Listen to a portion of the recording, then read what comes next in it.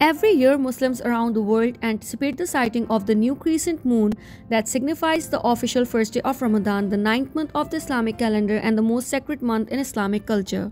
The start of Ramadan fluctuates each year because the lunar Islamic calendar follows the phases of the moon.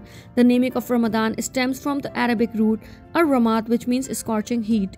In those days, some might question the benefit of fasting apart from blessings. Science and medicine today have all but confirmed that there are numerous health benefits to fasting. One of the standout features of the month of Ramadan is that Holy Quran was revealed to Prophet Muhammad sallallahu alaihi wasallam during this time. This book of guidance is an invaluable treasure trove of information on how to live as a good Muslim to this day. Fasting is a shield, so the one who fasts should avoid obscene speech and ignorant behavior, and also has many health benefits for the brain.